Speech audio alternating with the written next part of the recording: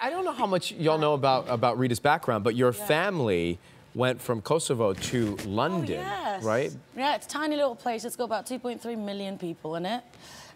Eastern Europe, and I moved to London when I was 1. My parents didn't really speak any English, and they really just kind of set up a whole new life for us. So they really are the coolest, because I don't know if I'd be here today if it wasn't for them. Yeah. And your mom is a psychiatrist? Yeah. So when she moved us from Kosovo, she's a hero, to be honest with you, because she got diagnosed with breast cancer. She's fine. She got diagnosed with breast cancer. She became a psychiatrist. She had to redo her studies, and she learned English at the same time. Wow. Major, right? Yeah, so she's my hero. But I don't blame you.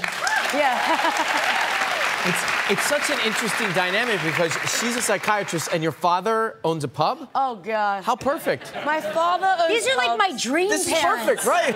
So I would go home drunk, and my mum would be like, why are you drunk? And I would try not to tell my dad. And then my mum would try and get inside of me because a leeway for her to obviously get inside my teenage brain. That does kind of stink a little bit. Like, if your therapist is your mom, like, how do you blame your mom for everything? I don't know. You can't. But if she says, why are you drunk? You say, I was at Dad's pub, and then she says, no, I want to know the root of your drinking, right? It never ends. It's never ending. But you know what's good? That you can play both fields. I'm like a little girl one day, and I'm like, let's go, Dad, the next day. Like I said, dream parents.